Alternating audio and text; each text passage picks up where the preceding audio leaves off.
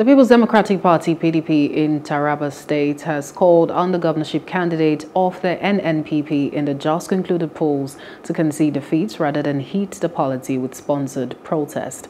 PDP condemned in protest purportedly staged by PDP condemned a protest purportedly staged by N.N.P.P members at the Independent National Electoral Commission (I.N.E.C) in Abuja.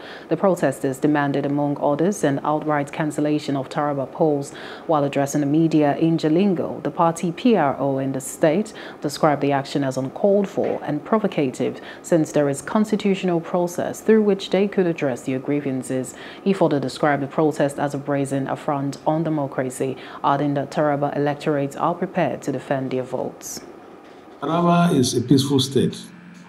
In fact, he has that option by the electoral law to go to the tribunal while demonstrating in Abuja. I think I should say at this point that